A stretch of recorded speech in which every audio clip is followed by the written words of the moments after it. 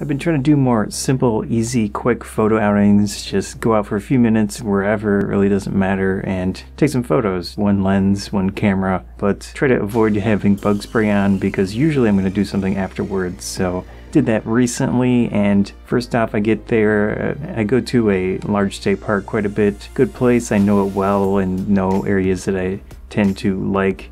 So I went to one of those and got out within a few minutes at most. The mosquitoes came out and caused some issues, so I went back to my car really quick, didn't want to get bit up, and I was gonna just leave at that point, but I was thinking, well, let's go around the long way and check things out. And there was an area that I don't think I've ever been to. It has a parking lot, and got out there. Usually there's like a structure that was related to water or power or something, but that's all cleared out now. I checked this place out, get out there with the camera, the other camera for the video, try it out, and no mosquitoes. So it's pretty interesting. Keep taking photos, no mosquitoes, very good. There are honeybees, which are really nice to take photos of. I love those honeybees. They're great subjects, nice little furry creatures. But in a way, it's a new spot for me because I haven't tried it out. It's not a huge area, but they do mow some of it, which is really nice, especially for insects and things at this time of year.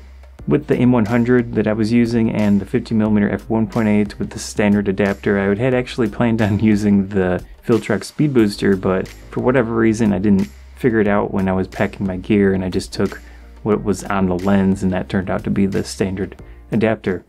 Notice just using this right now that when it's focused towards the minimum, it wants to stick around there, and then it hesitates as it's trying to find focus. So that's an interesting quirk of this setup.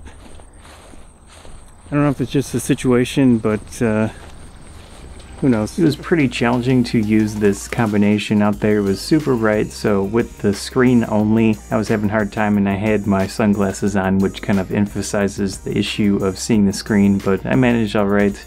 I did actually use the camera upside down a few times to try to get a different look.